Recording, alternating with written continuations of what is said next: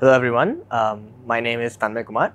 I am from Bangalore and I have entered the OCSC of the International Olympiad on Astronomy and Astrophysics. Olympiads are basically these exams that work on a little offbeat syllabus. Basically, you have your general CBSE mainstream and then you have some concepts, some topics, some interesting ideas that generally don't get covered. So Olympiads are meant to test you in those abilities. They're meant to open your minds to these ideas, spread awareness about science in general. I found out about these Olympiads on YouTube. Many institutes, including Narayana, keep spreading awareness about all of these Olympiads on YouTube, but they're often overlooked. I managed to stumble across one of these videos. I found out that such Olympiads exist, and I had a lot of time in grade 10, so I thought, why not?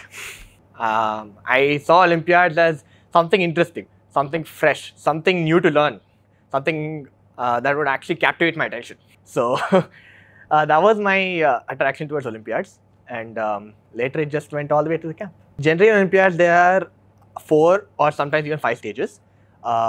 In the Astro Olympiad, the first stage is NSEA, National Standard Examination in Astronomy. It's held by IAPT, Indian Association of Physics Teachers, and around 40,000. It's a constantly varying number because more and more people are getting aware. Around 35 to 40,000 people attempt this paper, out of which only 11 to 12,000 get selected and come in the top 1% or top 5% depending upon the condition. Then the second stage is the INAO, which is the Indian National Astronomy Olympiad. From there, this is a secondary subjective paper where out of these 11,000 students, only 50 are selected every year for the OCSC. Out of these 50, generally only around 35 to 40 actually join the camp. The third stage is the OCSC, where you are brought to HBCSE Mumbai, and there you are given specialized coaching, training, or mentoring on what astronomy is as a subject, what are the things you are supposed to know, and they basically direct you towards astronomy as a field of science and maybe as a career option. From that astronomy camp, there are a bunch of tests with whom they select 5 candidates every year to represent India at the final stage, the International Olympiad on Astronomy and Astrophysics, which is being held in Rio de Janeiro this year. This is my second year giving Olympiads. In 9th class, I gave the NSEJS and I qualified in the top 1%. I came to know about it literally 20 days in advance. I studied 20 days. I gave the exam, cleared the first stage, top 1% nationwide. Unfortunately, couldn't make it past the second stage, but that's a story for another day. I've also attempted the Maths Olympiad. I cleared the first stage and the second stage. I didn't make it past the third. There's not much awareness about science as a research option, and in fact science in the offbeat track, which is actually being researched today, which is actually in a hot debate, which is of interest today.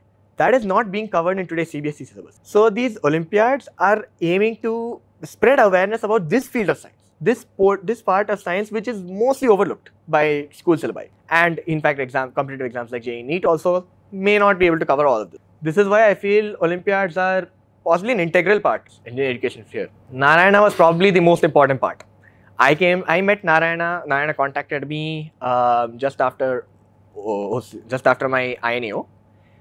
They organized a camp for us just before HBCSE invited us to their camp in May.